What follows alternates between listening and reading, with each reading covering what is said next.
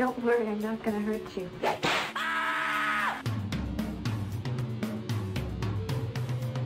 And welcome to white boy with a ring light and a camera making mediocre YouTube videos. Also known as King and the Geek remembers they have a YouTube channel. This is also could be called a quarantine midlife crisis. All I've been doing is going to work and coming home and doing it.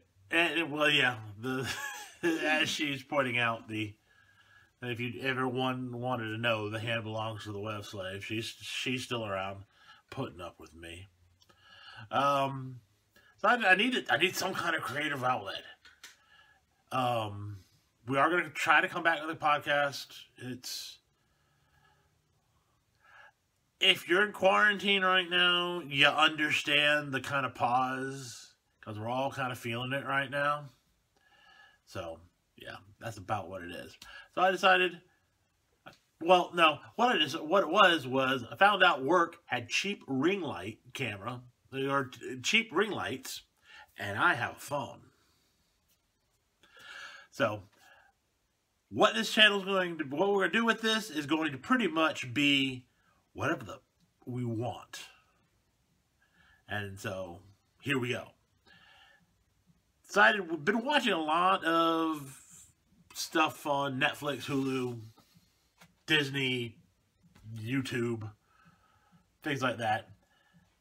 And the most recent thing that I've finished binging is a former YouTube Red-only channel that is now on Netflix called Cobra Kai. Now, Cobra Kai, for those who may not know, is a continuation of the story from the Karate Kid movies. At least one is one of those ones where you can at least see one and you know the concept, but if you see all three, you'll see stuff that intertwines all three. And for those who don't know what Karate Kid is and why you're watching a review for a TV show sequel, although I am saying there's a lot of you Gen Zers out, the older Gen Zers and younger millennials who are really starting to dive into older content.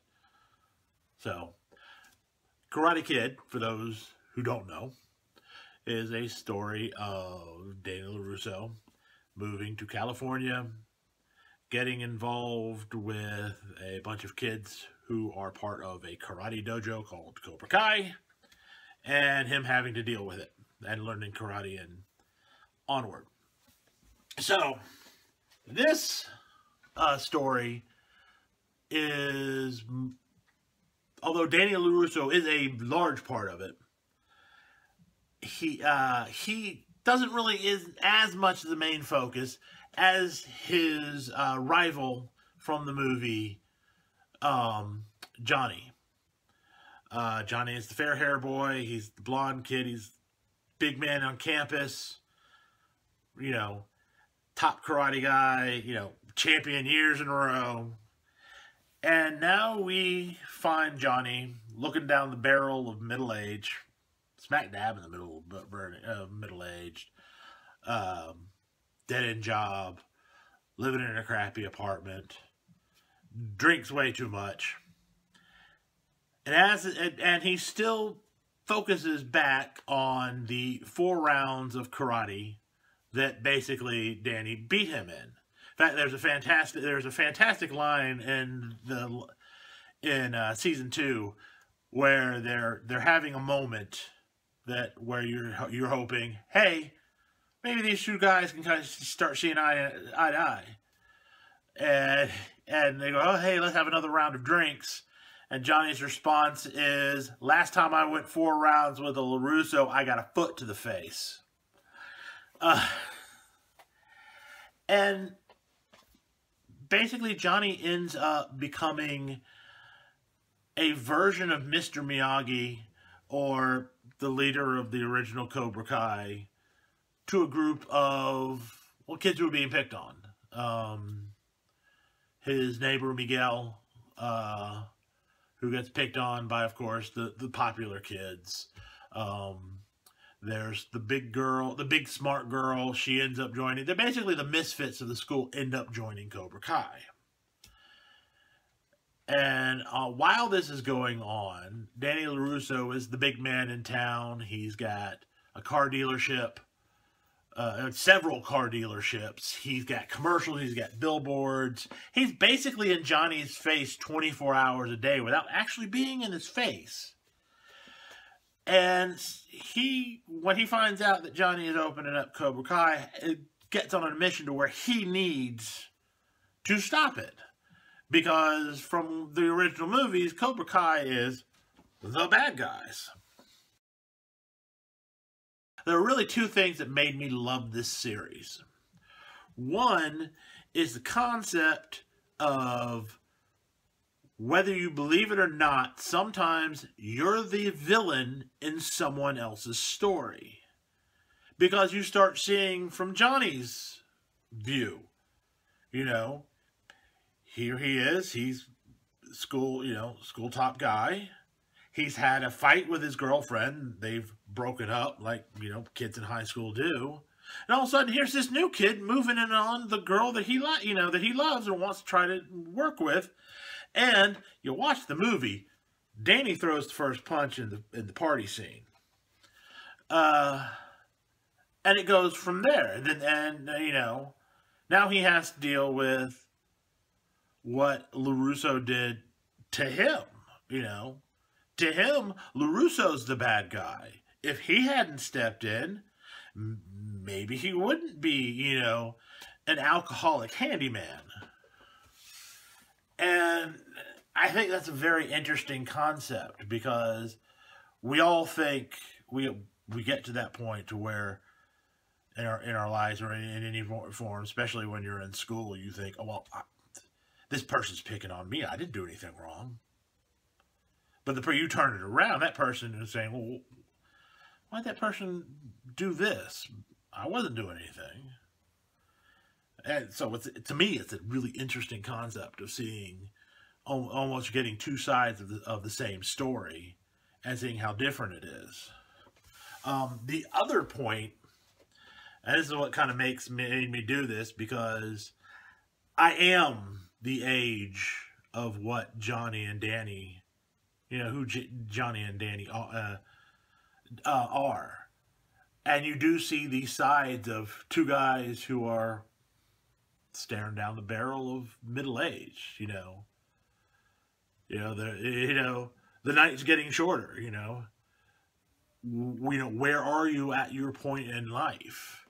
I mean, when Johnny has the epiphany to do what he does, the fight that brings him into it, he's outside a crappy convenience store eating convenience store pizza on a curb, to where the female bum that's sitting across with him is telling him to move on. You're in my area. And then you also have this idea of, Danny looking back at what Mr. Miyagi meant to him in his life, and how he is trying to bring more, he's missing his mentor. He's got, one young kid to take his face out of his video games, who at one point they tell him to stop drinking the butter at lobster night. He's got a teenage daughter that he's, of course, his oldest is his teenage daughter, who is a teenager in high school, that he wants to protect. He's the dad. He wants to be, the most important person in her life. And I think a lot of fathers feel that way. The good ones, at least. And I think that can really resonate to someone who, a Gen Zer like myself, who was, young when the movie came out. And, well, I want to say Ralph Macchio was like in his 20s when he did Danny LaRusso. I mean, he was like 27, playing a high school kid. But that's neither here nor there. But I think that he, and you looking at your life as you go down, it's like, okay, what have I done with it? Where am I going? You know, is this all there is? Okay, I'm an adult. Now what? And you also have that idea that sometimes shit that happens to you in high school can fuck with your head long into your age. And that's another thing that this movie or this show kind of goes into is they're 40, 50 years old. What happened in high school shouldn't be making that big of a difference. But then all of a sudden you're staring down the barrel. I keep saying that. But the person that did whatever you did to you in high school is there. Right. And as much as there is also, because there is the storyline of the kids, because you have the Miguel and the Cobra Kai, who slowly go into, you know, going from the misfits of the school to Cobra Kai. And then you have the other kids, Danny's daughter, who are also, he you know, with the whole trying to deal with balance and stopping Cobra Kai at any means necessary. Also rings interesting because what happens when the bullied become the bullies? You know, that's part of this storyline too, because you think about it, Johnny was, you know, at one point bully. Now here he is, he's you know, alcoholic handyman. And you find out, you know, he former rich kid. You know, well, of course he was. You know, he was the rich kid. He went to the, you know, and it's interesting also see, you know, at this point now, LaRusso is where Danny was in high school. I mean, sorry, LaRusso is now where Johnny was in high school. But doesn't see the irony of, you know, what's going on. And it's just, it's a lot deeper than just a Karate Kid continuation. So that's basically what it is. I mean, you call this a sequel. It's a continuation of a story, but you're getting another side. It's almost kind of like the idea of finding out who Vader was, you know, who Anakin was in the prequels, you know, because what you saw in the first three, and you know, yeah, and that's what I got. I mean, it is, because I'm trying to do this in a non-spoilery way, because it really is a good show. It is an extremely good show. There's 2 seasons. I think they're no longer than maybe 30, 35 minutes, maybe more. Because again, the first season was at least on YouTube, had the YouTube Red, was with the premium channel, because they had that. They had Rooster Teeth's Laser Team, and a couple other shows. They had like this kind of Hunger Games with some of the younger YouTubers, the popular YouTubers at the time, which makes me kind of interested to see what the other stuff was like, because they really put into some production values. It also plays on the nostalgia factor for, again, the people who originally saw the movie as, you know, you're a teenager, younger adult, because they play a lot of the 80s hair metal, you know, that would have been popular back then. They use a lot of the same, there's a lot of the same music from the soundtrack that gets used, and especially in season 2, there's a very touching moment, or touching, but there's a very poignant moment in what's going on, where they use one of the old songs that was made for the, you know, for the movie. It wasn't like the Because I know they used Bananarama's Cruel Summer in the soundtrack, but this was more of the, like the montage song that wasn't really a huge hit, unless you saw the movie. So it does have some of that nostalgia factor of it, and it's also so kind of interesting to see you seeing someone who is almost kind of stunted as 18, 19, 20 years old, especially dealing with 2020 or 2018, I think when it originally came out,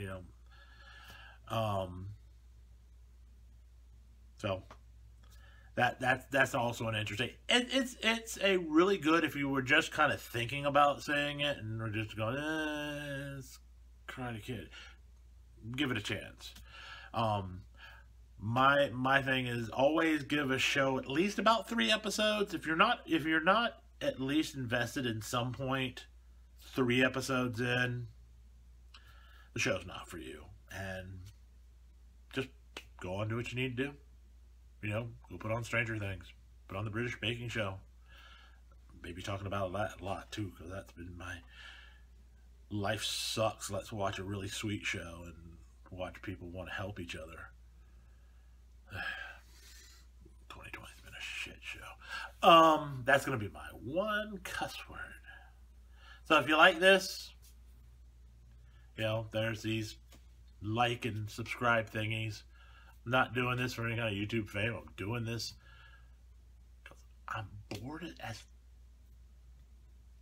You can only want to try so much. So that's about it. I'm rambling at this point. So this is your friendly neighborhood geek in the famous bar. May give you a tour. And yes, this is actually our own home and our own thing. This is actually Alien Head vodka. So as we close off our podcast, be good or be good at it.